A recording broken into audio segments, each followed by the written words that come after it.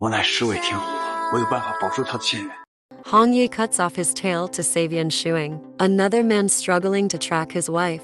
King Lin controlled Hong Yi to massacre Desi Mountain. A Yin was condemned to die under Yuan Qi's Yuan Shen sword in order to rescue Hong Yi.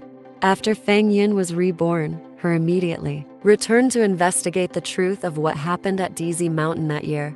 To facilitate the operation, Fang Yin revealed to Hong Yi that she was a Yin. Hong Yi was extremely happy. Then together they found clues about the demonic weapon. Knowing that divine light can track demonic weapons, divine light only appears at the wedding of the god. Let divine light appear to attract demonic energy, track down the ringleader, and kill the entire Dizzy Mountain. Fang Yin and Hong Yi shook hands pretending to be friends. The joy in Hong Yi's eyes was seen through by Yan Shuang. She was sad and disappointed and decided to give up. After that, who would have thought that the fake wedding was planned by Yuan Qi to steal the marriage? Hong Yi woke up and learned the truth, but was not angry at all. Anyway, his plan with Feng Yin was successful. On the contrary, Yan Shuang did not pay attention, ignored him, but felt sad and lost in his heart. Hong Yi went to Yan Qi to confide in him, and Yuan Qi opened his thoughts. He just discovered that his feelings for Yan Shuang were truly love. Hong Yi then rushed to find Yan Shuang. When he arrived at the Falcon clan, he learned that Yan Shuang had been given the right to succeed by the Eagle King. She doesn't care about Hong Yi anymore.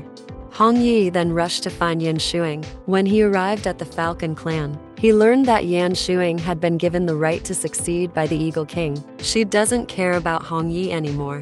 Yuan Shuang accidentally holds an important clue that exposes Huamo's plot. Huamo saw through this point. He deliberately ambushed and wanted to kill Yan Shuang.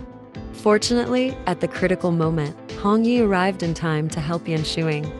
But unexpectedly, Yan Shuang was hit by Huamo's demon poison, causing the immortal essence to dissipate.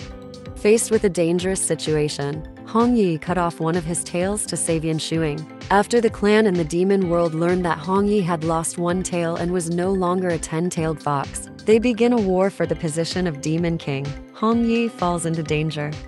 Yan Shuang came to the rescue, preserving Hong Yi's position as Demon King in the name of the Demon Queen. Hong Yi feels that losing this tail of hers is worth it.